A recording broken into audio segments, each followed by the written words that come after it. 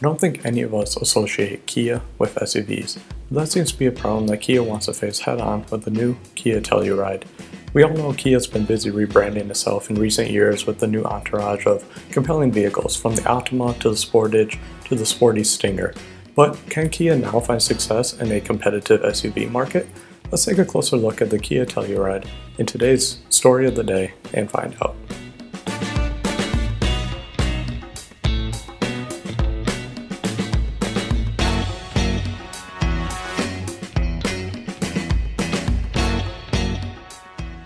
Some of you may be surprised to hear this, but the Kia Telluride was actually designed right here in the US, in California actually, at Kia's design center out there. But what better place to design a proper full-size SUV than in the States, where we know the consumer base loves their full 3-row SUVs. So let's dive right in and start looking at the design of the Kia Telluride, and make sure you leave a comment down below letting me know what you think of the design. Personally, I'm actually quite a fan of the look. The first thing you will notice is its size. They truly did develop a full-size SUV, keeping the roofline flat to preserve headroom, even way back in the 3rd row. Up front, we have a larger tiger nose grille flanked by the LED headlights, and throughout the exterior, a focus was placed on balancing refinement and utility, according to Kurt Call, who was the lead designer. The vehicle is also pretty long with a wheelbase of 114 inches, so there should be plenty of room in all the 3 rows for legroom and shoulder room. This also means a lot of cargo space with the seats stowed away, and around back the tailgate features the Telluride lettering between the LED taillights. As we move inside the vehicle, the Telluride will be able to seat up to 8 or 7 if you opt for the 2nd row bucket seats.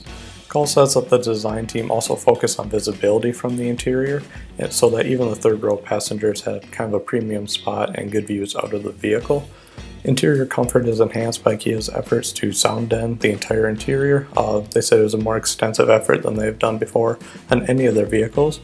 And the Telluride will also be filled with tech, including Stage 2 autonomous driving capabilities, advanced blind spot monitoring, and an all-new Kia UVO infotainment system on a 10-inch touchscreen. As for performance of the Telluride, this may be sort of the sore spot compared to some of the performance-oriented SUVs in the market, but the engine will be an updated version of the 3.8-liter V6. It still produces 292 horsepower and 262 pound-feet of torque.